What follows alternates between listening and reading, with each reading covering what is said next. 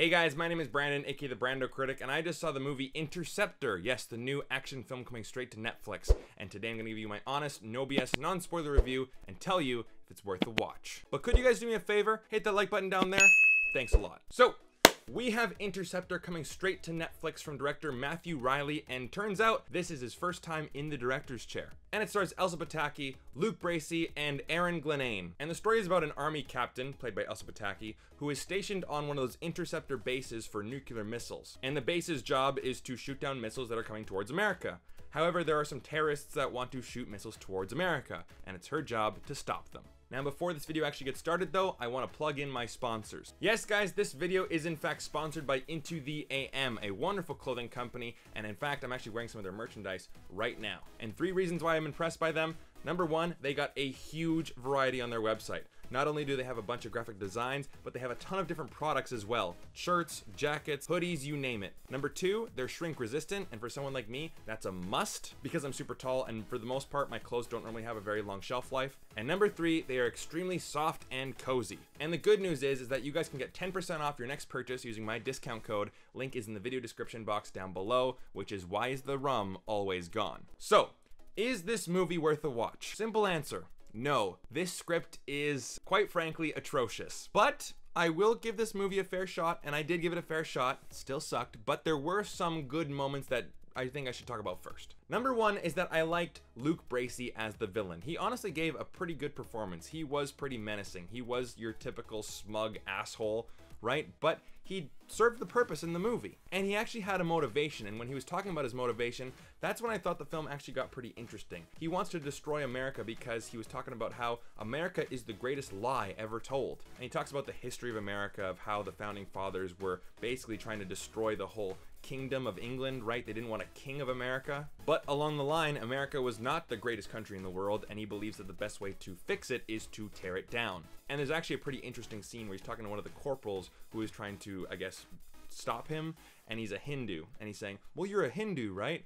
And don't you think that in America, people have kind of mocked you for your faith, and you get extra screenings at airports? This isn't the country that I love. And I'm like, you know what? This is some interesting stuff here, but they dropped that pretty quickly. The direction and the cinematography for the most part was, you know, adequate, right? Like this movie did have a budget, so it's not like I'm laughing at the movie because they don't know how to make a movie or make a good looking movie, right? Like the tension was well executed and a lot of the action scenes, you know, it's dumb schlock, but I embraced it. You know, I'm not like laughing at the screen going like, oh my God, those punches aren't hitting, or, you know, the choreography is just really terrible, right? Like this movie did have a budget. That side of the movie was passable. And that's really all of the good moments I can really say about this movie. The rest, rather boring or terrible or laughable.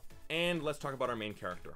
Elsa Pataky plays J.J. Collins, the captain, our heroine of our story. And I just gotta say it. She holds her own in the action sequences, but she's a bad actress, man. And quite frankly, her backstory was just god awful. Now, you guys shouldn't watch this movie. It's not a very good movie, but if you are the type of person who complains about how Hollywood is woke nowadays, oh boy, you're gonna have a field day with this movie. So basically her backstory is that when she was coming up through the ranks in the army, one of the officers or one of the commanders, or I don't really know what role he was, but he was above her.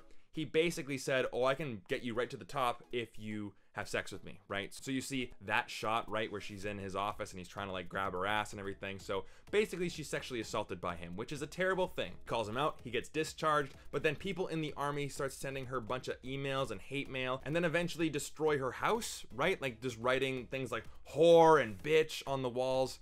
And that's really her backstory. Now, obviously that's a terrible thing for someone to go through, but you can just tell in this movie, it's a very cheap way for us to feel sympathy for the character because the character is really rather thin. And that's really the only reason why we end up rooting for her is because she had trauma, right? And worse yet is that we don't actually see it happen in real time. The men around her explain it to us in the audience. And that brings me to my second point. This movie is just cliche. Like I said, the backstory is just a very cheap way to make us feel sympathetic for this character. There's another villain in this movie named Beaver, and he is a cartoon character. He is just the one-note redneck villain. You meet him, he's kind of like this, oh, hey there, missy, hey there, darling, and he's eating yogurt with his finger, so it's like, okay, we get it. He's the gross, racist redneck, and what's his motivation? Immigrants ruined America. I need to destroy America now. I need to destroy the new America, the woke America. I am so sick and tired of all of these political and social issues creeping into movies like this and taking over character development. I'm sick of it. And there are tons of cliches that we've seen before, and there's nothing new or clever about them, right? Like one character goes, the Pentagon would have called us by now. Right? You can tell that this stuff is gonna come. Or there might have been someone on the inside. And that's when the guns start firing, right? Like you can see this stuff coming from a mile away. But the biggest sin of this movie is that it's boring. I checked out at the 25-minute mark. There were a couple moments where it grabbed my attention again, and then all of a sudden it's just like,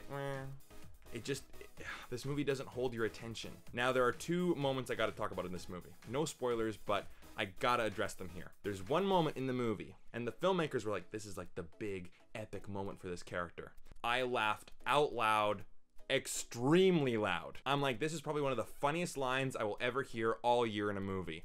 And it was for the wrong reason. This line was not meant to be funny. It was supposed to be emotional and uplifting.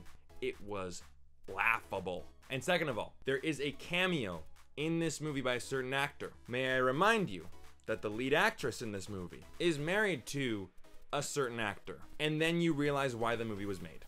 So, for an overall rating, I'm gonna give this movie a 1 out of 5. It's not for me.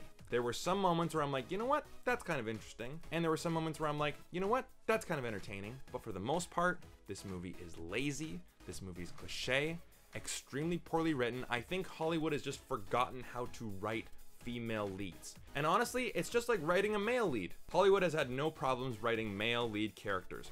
Wants, needs, motivations, charm, charisma, something memorable about them. But nowadays, I feel like with female characters, they're like, oh, we need to like make them, you know, fight oppression, and you gotta have some guy trying to like hit on them now, and you know, like there's no character flaws with them, but her overcoming the patriarchy and misogyny, that's her character. I'm sick of it. Hollywood, do better. You can write great female characters, and I feel like they just refuse to. So those are my thoughts on Interceptor. I know I wasn't expecting much. This is a Netflix action movie, but I had a chance to see it early. I went in with an open mind. You know, sometimes you can be surprised, but I got exactly what I thought I was gonna get out of this movie. But whatever the case may be, let me know your thoughts down in the comment section down below. I would love to hear them. Hit like and subscribe if you want to see more videos just like this, and I will see you guys again in the next video. Take care.